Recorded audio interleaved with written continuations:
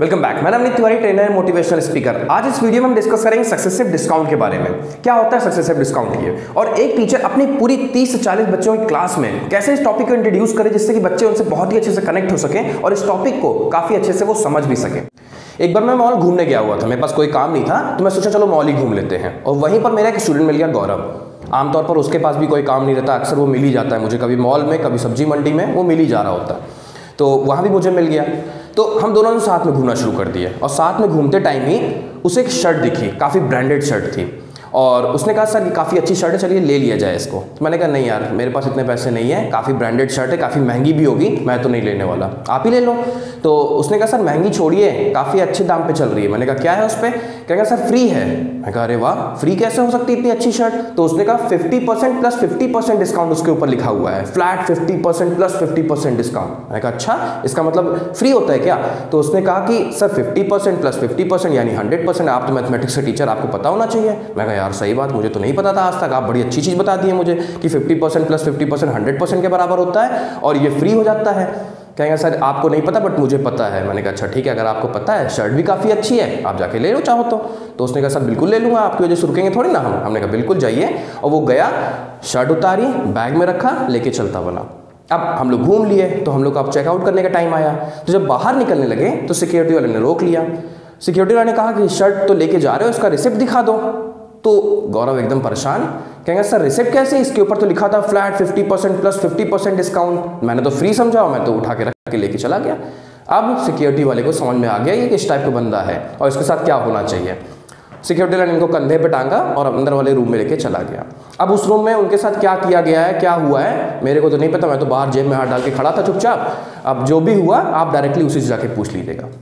तो आज के इस टॉपिक में हमें यही समझना है कि जब एक के साथ कई सारे डिस्काउंट्स ऑफर होते हैं तो वो एक्चुअल में होते कितने के बराबर हैं। गौरव ने यही गलती की। गौरव ने 50% को 50% जब सम किया तो 100% के सम के बराबर वो समझ लिया।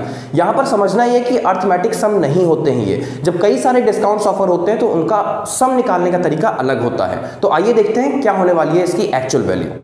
तो आज हमारा टॉपिक यही होने वाला है कि जब एक के साथ कई सारे डिस्काउंट्स ऑफर होते हैं तो वो एक्चुअल में किसके बराबर होते हैं।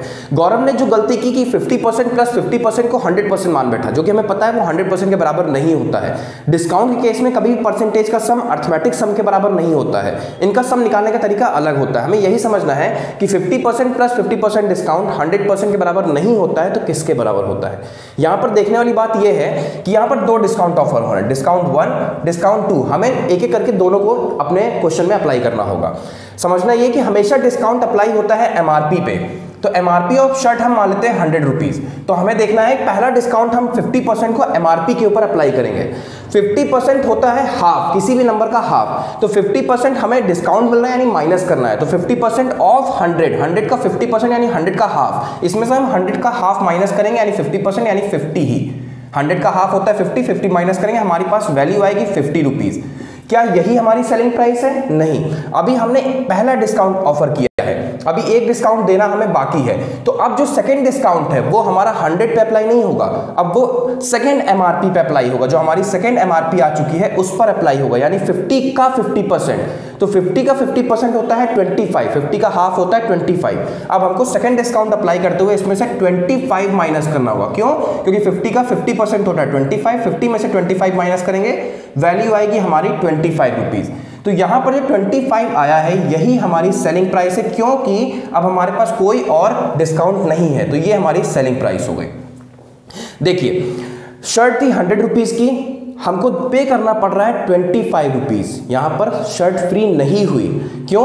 क्योंकि गौरव ने यही गलती की, दोनों को सम करके उसने 100% समझा, लेकिन फ्री ना हो करके उसको 25 रुपए देना चाहिए था, इसीलिए वो सिक्योरिटी वाले से मार खाया। अब देखिए यहां पर तो डिस्काउंट एक्चुअल में किसके बराबर हुआ। तो देखना यह है कि डिस्काउंट निकालने का जो फॉर्मूला होता है वो होता है एमआरपी माइनस सेलिंग प्राइस। तो एमआरपी हमने 100 मानी थी और सेलिंग प्राइस हमारी 25 है। तो इन दोनों को अगर हम माइनस करते हैं तो वैल्यू आती है 75। 100 ही माना था हमने, तो 100 का 75 यानी 75% ही होता है।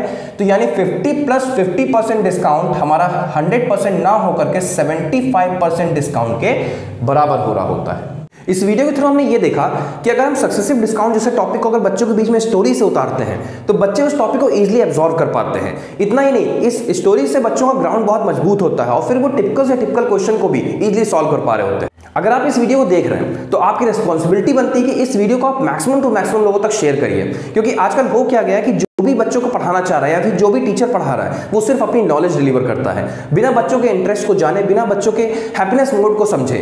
बच्चे जब नॉलेज ही मिल रही होती है हर तरफ से तो बच्चों का माइंड स्ट्रेसफुल हो जाता है और फिर वो कुछ भी उनको पढ़ाते उनको समझ में नहीं आने वाला होता है। अगर बच्चों को हम स्टोरी के फॉर्म में, एक्टिविटीज के फॉर्म में अगर कुछ भी हम पढ़ाते हैं तो बच्चों के माइंड में एंथुसियाज्म लेवल मेंटेन रहता है और वो इजीली हर चीज को एब्जॉर्ब करने में लगे रहते हैं। और फिर चाहे 1 घंटे की क्लास हो चाहे 6 घंटे की क्लास हो, बच्चे जब हॉल से बाहर आते हैं तो बच्चों को ये नहीं लगता कि हम स्कूल में क्लास करके आए हैं, उनको लगता है कि हम फिर थिएटर हॉल में पढ़ के आए हैं। और अगर आप एक टीचर नहीं हैं और अपने करियर को एज ए टीचर एस्टैब्लिश करना चाहते हैं तो अभी करिए इस बोर्ड लाइन नंबर पे कॉल और हमारे एग्जीक्यूटिव आपको इंग्लिश में इंटरव्यू देने की ट्रेनिंग देंगे।